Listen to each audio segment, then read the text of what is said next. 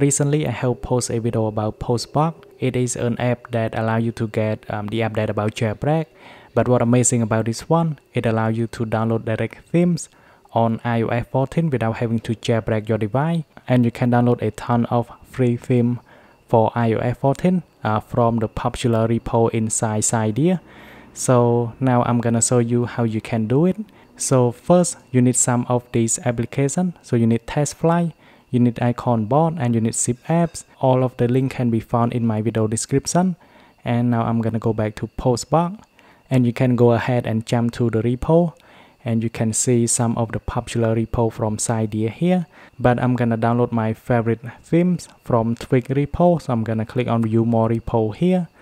And now you can scroll down and go to Twig. And if you haven't added a repo, you can just go, like, for example, if I want to add a repo, I can go to the repo that I haven't added, and then I can scroll down and click on add repo. But I have already added Twig, so I can just go to Twig here, and then I'm gonna go to theme, just go here, and you can also search. So I'm gonna go to my favorite one. It is completely free. You can search for data stock, this one. Now all you have to do, click on the plus button on the right side. You may need to have multiple try because sometimes it doesn't work for me. And then you can direct download at the bottom, just like that. And now you can direct download it. Hit on download, and now you will see it is appear on the download section on the top. Now all you have to do, click on this button and click on the share button here, and you're gonna copy into zip app in order to extract a theme, or you can click on more if you don't see zip app. So select from here, and now it has been copied, and all I have to do, I can unachieve, which means I can extract. Click on this button. Now it is done. I can go ahead and go jump into the folder, and you're gonna find data folder here. Click on it and click on achieve one more time, and go to data, go to library, go to theme, and then go to data stock.theme, and you're gonna go to icon bundle.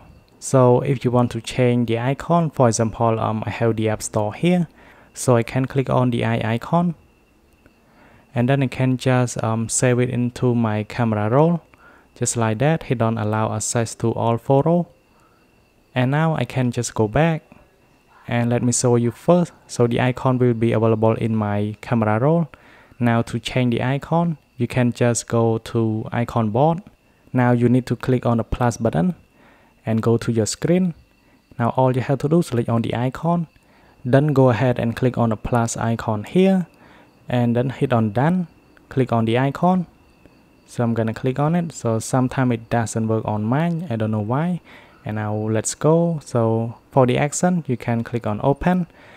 Now I can go ahead and go to system apps because I want to change the app store icon. I can select on app store here, and now it has been selected. I can just go back, and then I can scroll down a bit and go to click this one, hit on the image, and I can click on allow access to all photo, and then it will bring my camera roll, and I can select the app store icon here, and then I can go back again, and you can also rename the icon as well. Name it as the app store, hit on OK, and then you can create more icon, and I'm gonna skip this one, and I'm gonna show you the last step that I installed the theme into my iOS 14.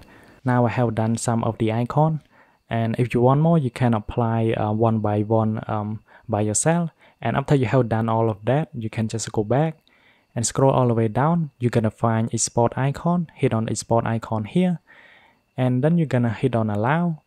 And if you have the password, it's gonna ask for your password, but because I don't have password, so I can just go ahead and jump into setting, and then I can see profile downloaded on the top. All I have to do, hit on the install button on the top right, install again, and now I can just simply hit on done, and you can see the icon here, it has been applied into my home screen. Now I'm gonna move some of the icon that I have just changed here. Now you can see I have some of the new icon here on my home screen without having to jailbreak my iOS 14. And if I jump into calculator and you can see it will jump into calculator straight away. Or if I go into camera, and you can see it will go to camera just like that. So thanks for watching. I hope this trick will help you, and then I will see you guys in the next one.